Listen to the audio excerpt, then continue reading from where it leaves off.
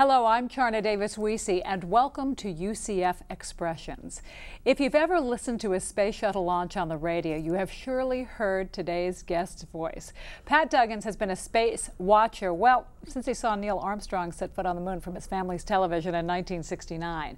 And he spent more than 20 years following the space program as a veteran reporter. Today, he'll tell us his story and tell us about his new book. It's called The Final Countdown, NASA and the End of the Space Shuttle Program. It's so nice. You know, I feel like somebody said to me, have you ever met him? Oh, yeah. And I had to think, we hadn't actually ever met in person. Yeah, I know. We were talking about that earlier. But I feel like I have after listening to you for 20 years, since I was about 9. The old-fashioned face for radio. Yeah, I get that all the time. Yeah. That is something, you know, when you're on radio and people hear your voice and they picture you in maybe different ways. You probably get that a lot. Well, I messed him up, actually, because the publicity picture in the back of the book, I was wearing a beard at the time. And then about maybe 6 months after we had the shots done, I kind of wake up one morning and I turn to my wife and said, I'm tired of the beard. You tired of the beard? She's like, yeah, I'm tired of the beard. So just, you know, like that. And everybody's kind of like, they'll flip through, wait a minute, you know, like that. I sometimes find myself wearing the same tie, just basically to cue people, yeah, it's me, so let's talk about the book. That's because you weren't on television. They like you to stay the same on television. For 40 years, you'll stay the same.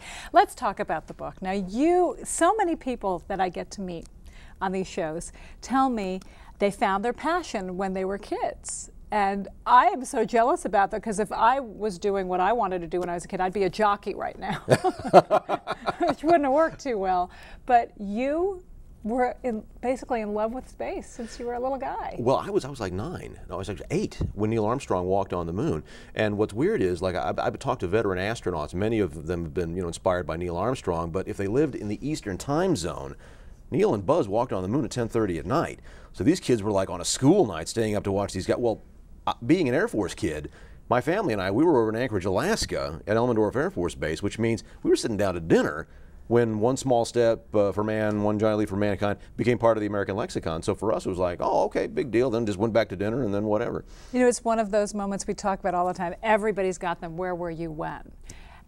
Being so young, do you have strong memories of that? I do. The ghostly images, an extraordinarily young Walter Cronkite, obviously, who was doing a lot of the broadcasting. He probably seemed old to you at the time, though. Oh, the parents were really excited, because I remember vividly when the Apollo 1 fire occurred, and the 3 astronauts, Grissom, Chaffee, and White, were killed.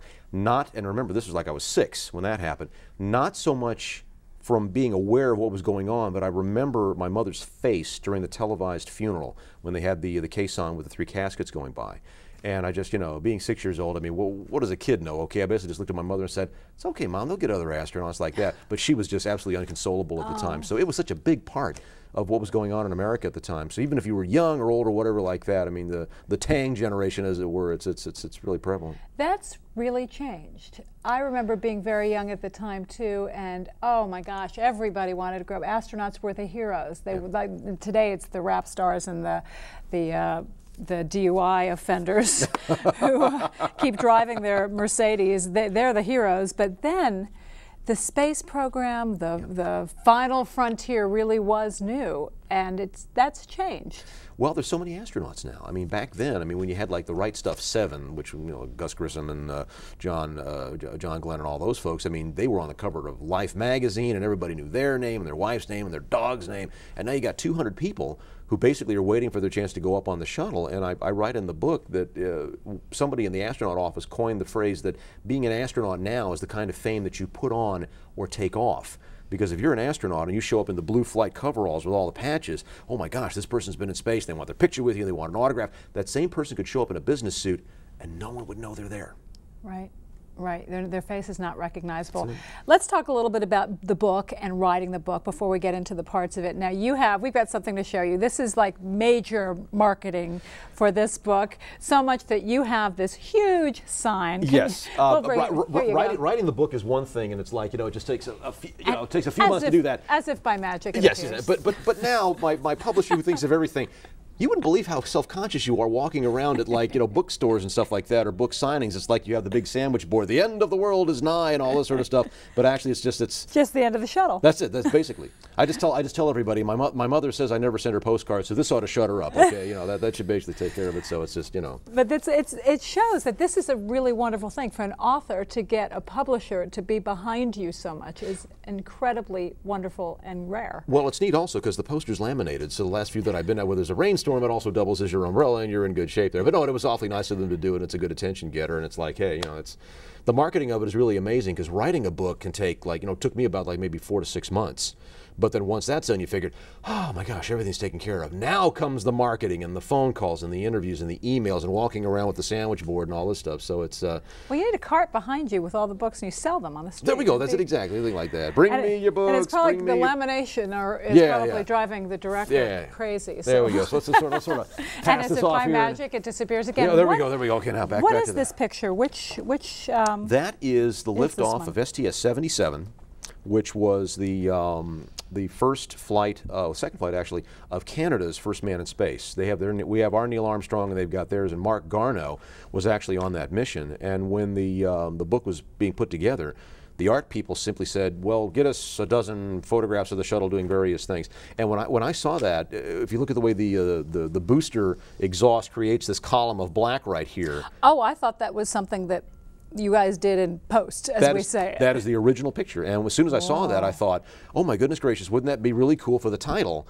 And when I suggested it, I figured the art department would come back with, yeah, authors, they think they know what they are, it's going to get out of here. But as soon as they sent me the mock-ups, it's like, they took the idea and ran with it. Definitely compared to you, space impaired. So was this a nighttime launch? Was this dawn? It was dusk. It was dusk, actually. And the way, if you look, actually even, somebody stayed up at night to really get this right. The look at the color gradation on the words Final Countdown starts off with the tan of the booster exhaust going up to the blue of the sky.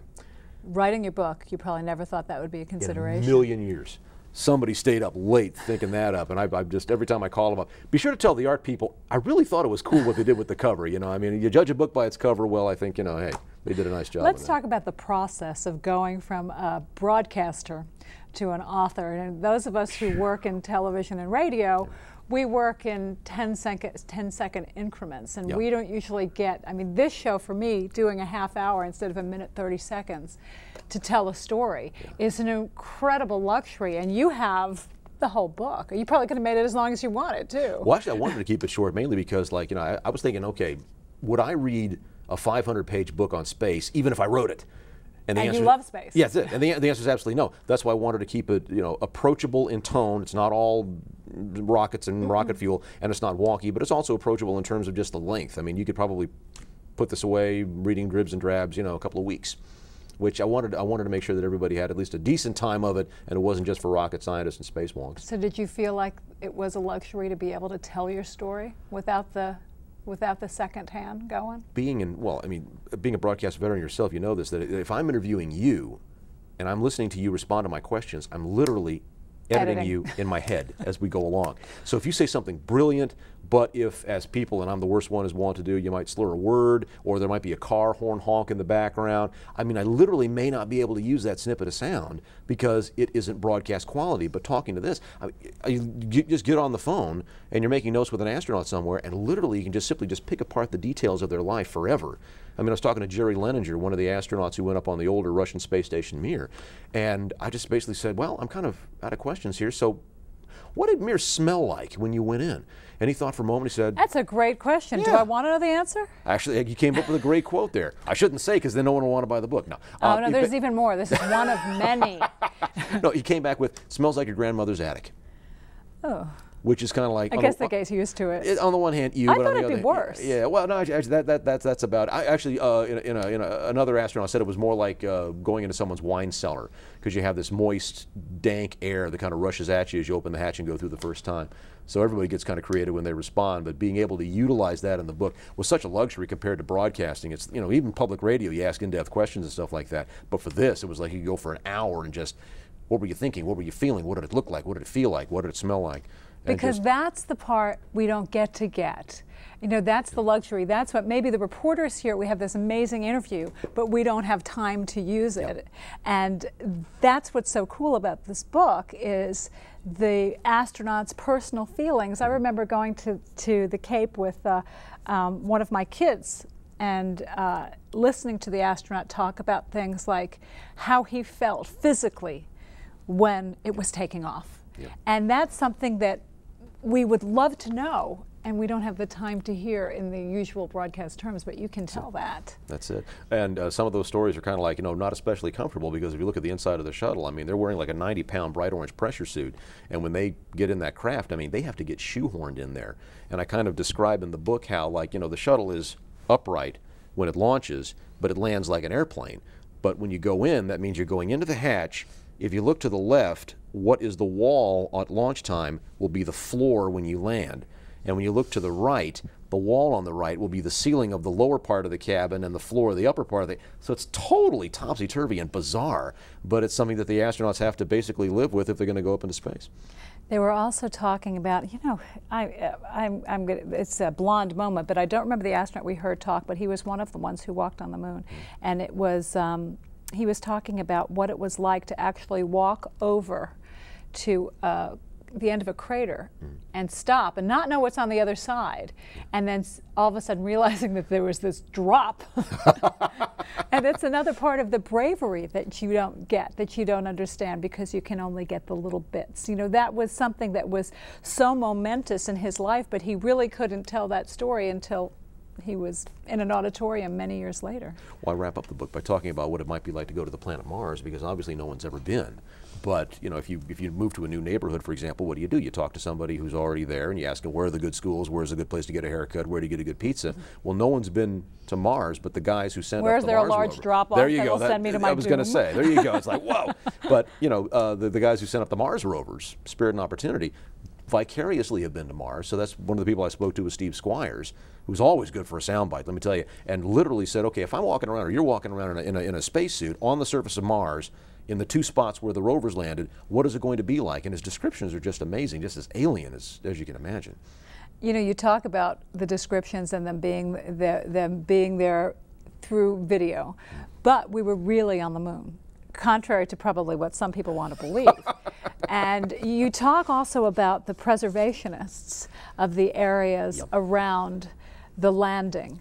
There's more than just the flag there, and there are some people very worried that if other countries go, they may disturb what may one day be archaeological finds, or probably is already. Yeah. Big concern has already been voiced by NASA's top administrator, Michael Griffin, that the Chinese probably will beat us back to the moon. And the concern that you raised was that when Neil Armstrong and Buzz Aldrin landed on their lunar module, they landed, they walked around, that sort of thing, but NASA wasn't really all that positive that the lunar module would take off again.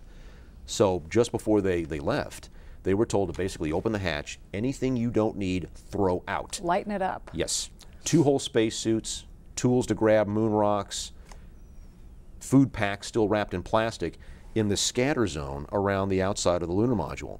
And as any archaeologist will tell you, is you can find this really cool, you know, artifact, but if you don't know where it was, then it doesn't have any archaeological value. So what they're worried about, that's it. So they're afraid the Chinese or whoever may wind up going back to the moon, and basically international law says that nobody owns the moon.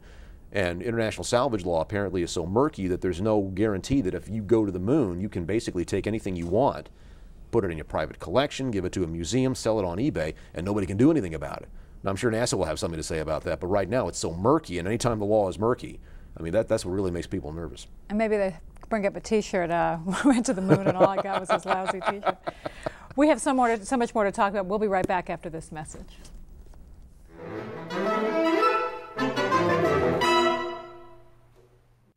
Greatness doesn't care how early it is or how late.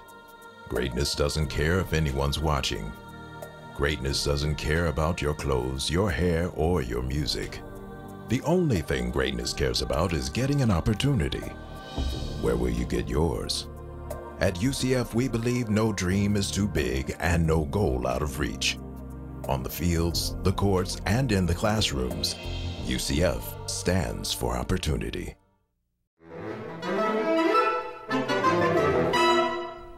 Welcome back to UCF Expressions. We're talking with veteran space reporter, award-winning radio broadcaster Pat Duggins, and we're talking about his book, The Final Countdown, NASA and the End of the Space Shuttle Program.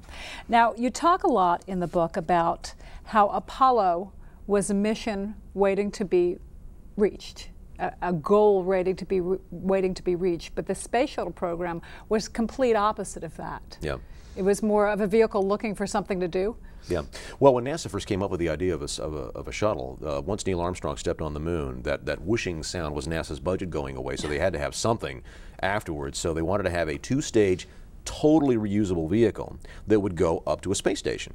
As the name implies, it would shuttle things back and forth. Well, Congress took a look at that and immediately had sticker shock, and they said, okay, fine, you're not going to get a space station. We'll give you half the money that you want for the space shuttle. So basically what they had was a vehicle that was kind of like going on grocer's errands for whoever would hire it for the first 17 years of its life. And then they start building the International Space Station, which gave the shuttle a mission that had been waiting for so long, but to wait 17 years to come into your own, that's kind of tough. That's a lot of money. Yeah.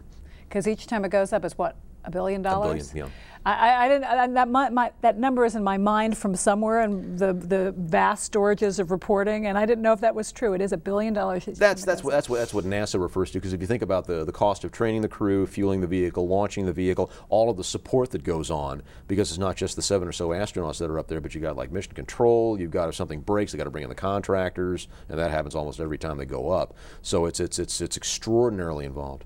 What also people may not realize is that there's more that comes out of it than that particular mission. Some of the things we use every day came out of the space program. Oh, it's easier to come up with ideas like this because it's like, in the old days, because days were simpler. But when they sent up the Atlas rockets, they had a problem with water backing up in the fuel lines, and they couldn't fly it that way. So NASA said, okay, well, we got to come up with an idea. So they said, all right, why don't we just come up with a chemical formula, a water dispersion formula that'll make the water go away and the engines will work. And they tried 39 of these water formulas, or WD formulas, before they came up with the one that worked, which was the WD-40, which not only fixed the Atlas rocket, but if you ever had a squeaky hinge or a stuck doorknob, so many things. It's amazing. Right. And you and I could retire off what WD-40 is probably doing right now. And that's just one of dozens of things. That's it. So a lot comes out of the space program that we don't really give it credit for every day. We can't talk about the shuttle program without talking about your first big story. Your first story, the Challenger.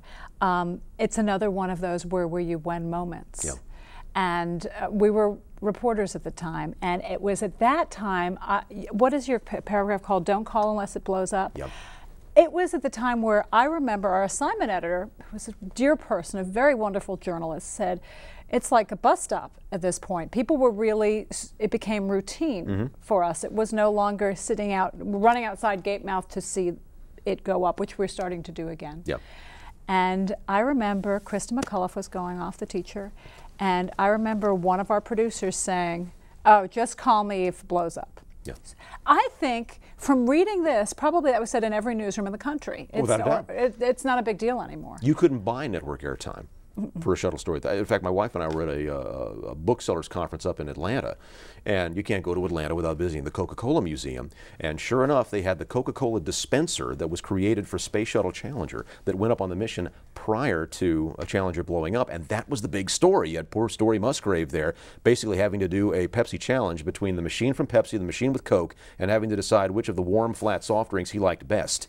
And I think he said both of them tasted really good, and that was basically the big news on the shuttle prior to Challenger. Amazing, amazing. We were out on another story, and a photographer I worked with for many, many years.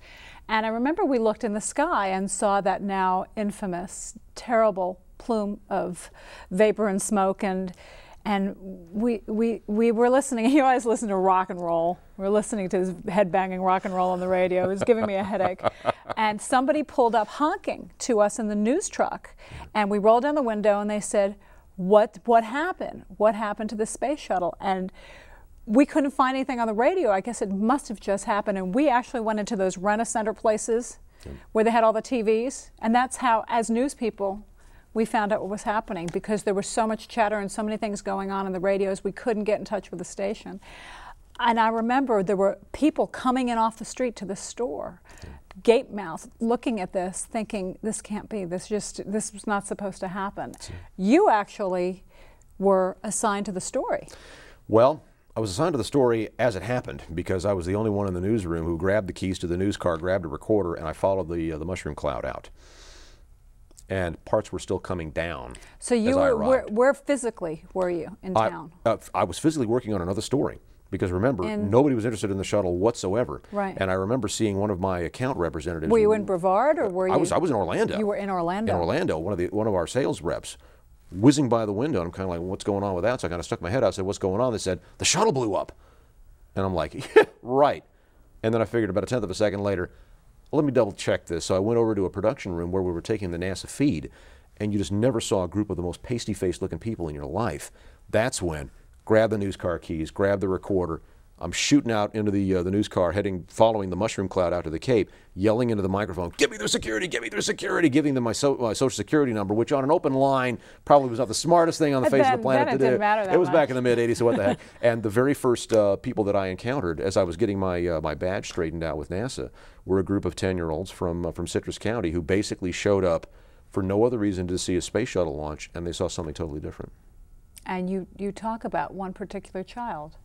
Interviewed him and kept the tape because I figured one of these days it was going to come in handy. So as soon as I started writing the book, I started calling around to seeing if 20 years later if I could find any of these kids. And I never forget, it was like 2004. My wife and I, we'd not heard from anybody. My wife and I are at the house, we're putting up the Christmas tree, my cell phone rings, and I'm kind of like, hello? It's like, is this Pat Duggins? I'm like, yes, who's this? Oh, this is Jenny Carter. You interviewed me 20 years ago about Challenger.